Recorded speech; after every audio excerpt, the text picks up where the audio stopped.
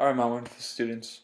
So before we go over the man-made islands of Dubai, I want to show you what you guys are going to be doing next.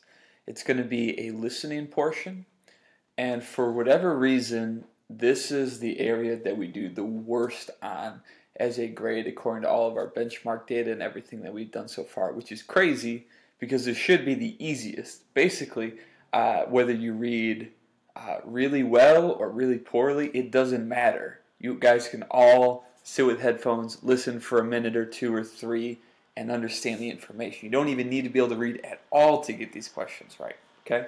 So I think a lot of it is just not knowing how to approach these questions. So here's my advice to you.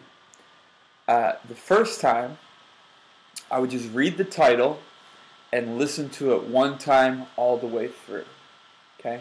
And while you're listening, you're doing active listening, meaning you're not just kind of listening, just kind of waiting for it to be over. You're listening, trying to understand. You might even pause it every once in a while and kind of reflect on what you just heard. Just like with a book, you might read, 5 pages, pause and kind of think what's happening. Keep going, read the next 5, kind of pause. Or if you're reading something really hard, maybe it's even just like a paragraph, and then you try and kind of internalize what's happening.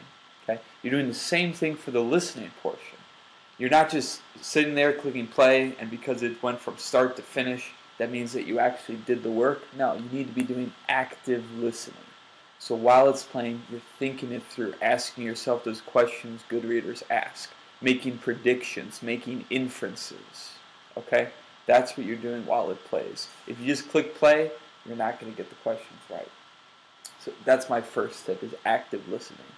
My second tip is to listen to it at least twice. At least.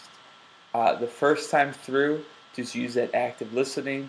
Just kind of hear it, press pause when you need to. The second time, I recommend you preview the questions.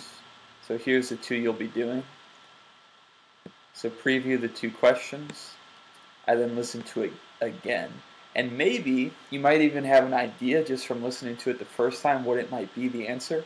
But please listen to it one more time, because once is not enough, especially when we're not in the practice of really listening to something. You guys are good at listening and reading at the same time, but it's hard to practice just listening. Okay?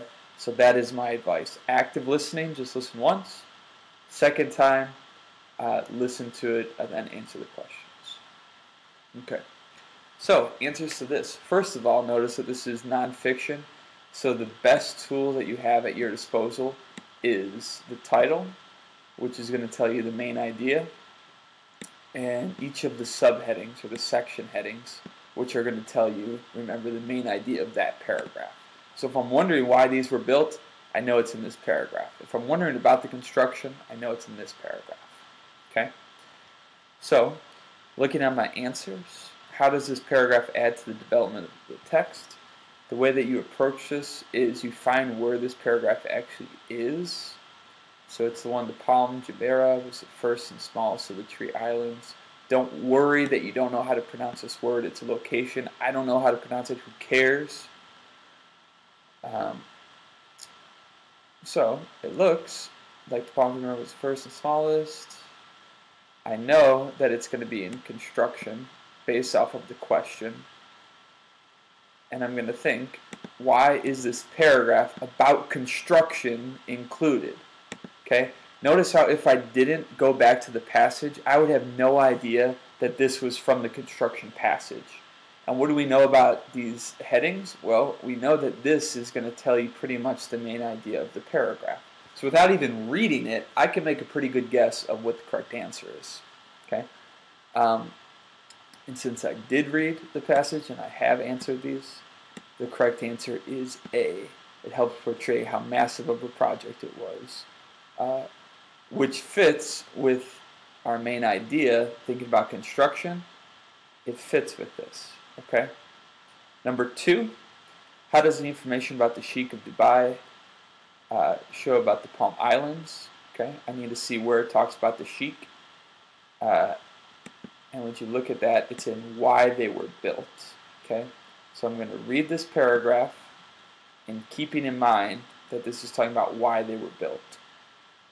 Okay, and the answer to this is they were made to make money.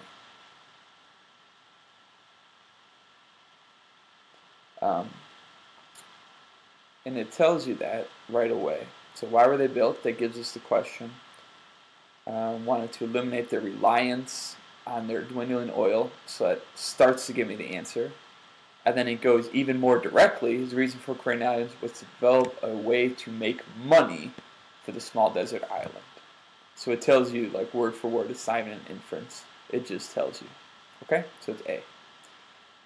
Finally, when you get to this Andrew Jackson passage, make sure that you get question 3 right and take your time on it, because it's a 2-part, 2-point question. If you get 3 right and 3 be wrong, you get 0 points. If you get 3A wrong and 3B right, you get 0 points. You need to get both correct. So really take your time on these. And when it says evidence, try and listen for that actual evidence. So remember, active listening the first time through, second time through, preview the questions, and then try to find them. Okay? Good luck, my wonderful students.